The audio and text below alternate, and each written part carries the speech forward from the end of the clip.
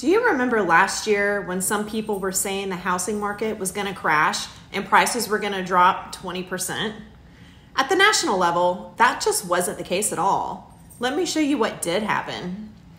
This graph shows the worst home price declines are already behind us. Back in July, prices started to decline a little bit. You can see that in the red bars here. But then just a few months ago in February, they started to go back up.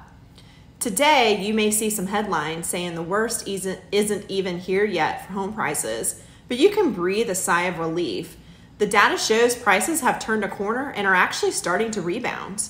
Of course, home prices vary a lot from area to area. I know what's been happening with the prices in our market, and I'm here to give you the best advice based on what I've seen. If you are planning to buy or sell a house this year, let's work together so you can make a powerful, confident decision. Leah Leggett Real Estate of Greater Athens Properties. Let's chat.